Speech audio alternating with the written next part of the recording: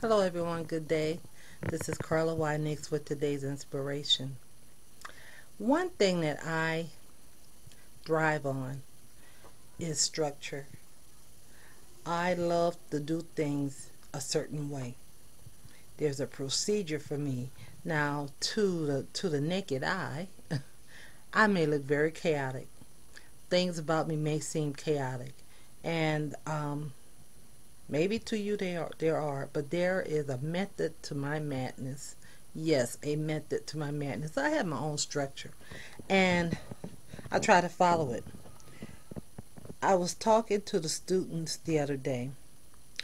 We had an assembly, what we call it a town hall meeting, and things just didn't flow the way we normally organize it.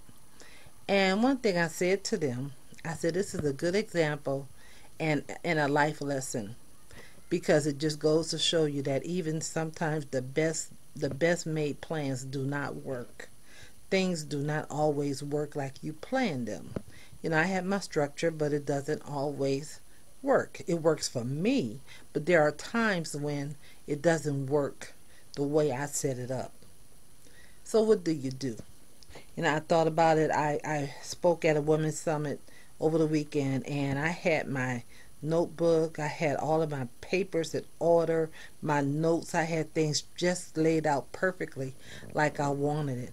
But tell me why. And it didn't just happen Saturday. Whenever I go to speak, I will have my notes and everything just like I wanted. And I get up there and it's like I can't even see it. It's like I don't follow it verbatim. It's I go there and I how can I explain it? It depends on the flow of the room and the energy in the room, and that's what I feed off of. My notes are there, my structure is there, but sometimes when I get up there, I go a whole nother direction.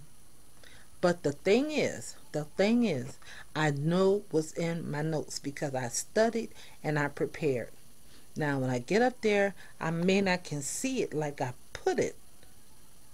I see it like I know it, and I speak it like it needs to be said. So that's the life lesson as well. Things may not always go like you want, but or like you think they should go. But when the time comes, because you're ready, because you're prepared, you're able to carry on anyway. And you can go on with a plan B, with an alternate plan or something different. I believe in plan B. I talk about that all the time. But sometimes even plan B don't work. But when you know what you know, that you can go on that. So be prepared.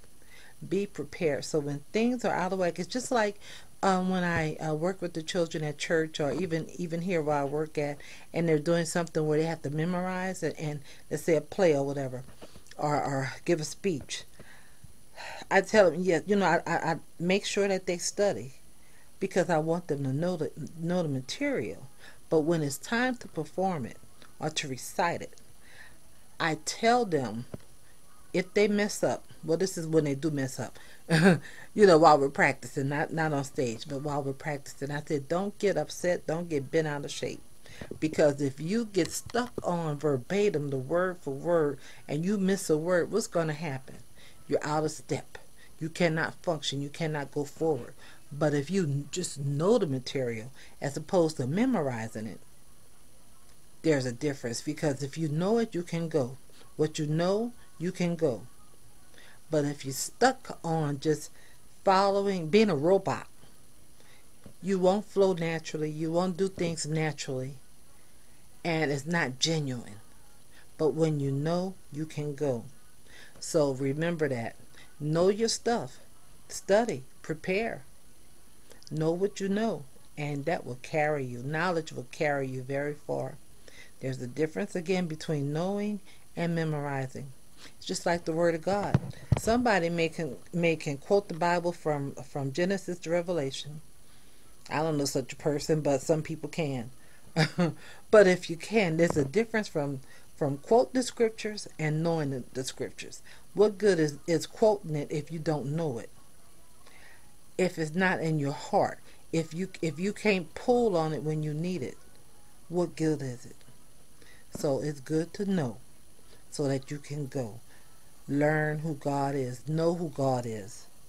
Know who He is. So when you need to call upon the name of Jesus, you know what you're doing. When you need to pull on His scripture, on the words, it will come back to you because you know it. Okay, God bless you. Have a great day. This is Carla Wynix with today's inspiration.